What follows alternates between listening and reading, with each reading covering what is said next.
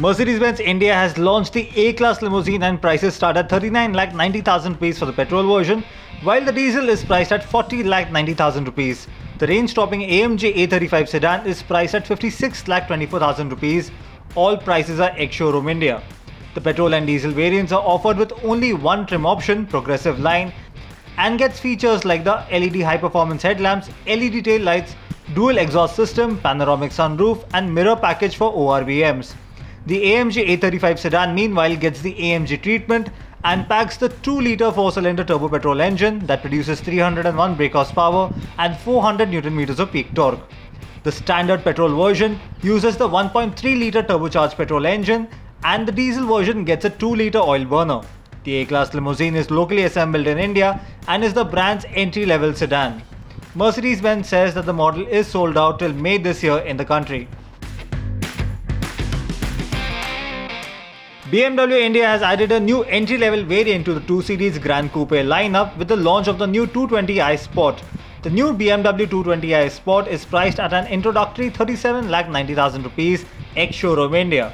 It needs to be noted that the new 220i Sport misses out on a few features as compared to the top-of-the-line M Sport variant, but is also priced 3 lakh rupees cheaper in comparison.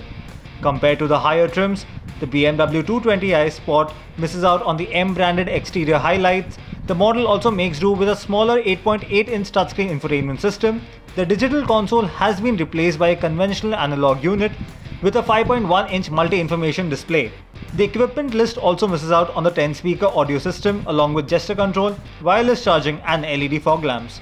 The variant draws power from the same 2-litre turbocharged petrol engine with 187 brake horsepower and 280 Nm of peak torque. The 220i Sport undercuts the newly launched Mercedes-Benz A-Class Limousine in the segment. Fuel prices have been on the upswing for the last couple of months, and finally there has been some reduction in rates. Fuel prices were reduced for the second day in a row, bringing petrol retail price down to 90 rupees and 78 paise per litre in Delhi. Petrol prices have been cut by 21 paise in the national capital, while diesel prices have been reduced by 20 paise. Prices of both petrol and diesel were reduced for the first time in the country in over a year. The marginal cut in prices is believed to be due to the drop in the cost of Brent crude oil to $63.27 per barrel, down from the previous $68 per barrel. However, crude oil prices could rise again due to the massive cargo container ship being stuck at the Suez Canal.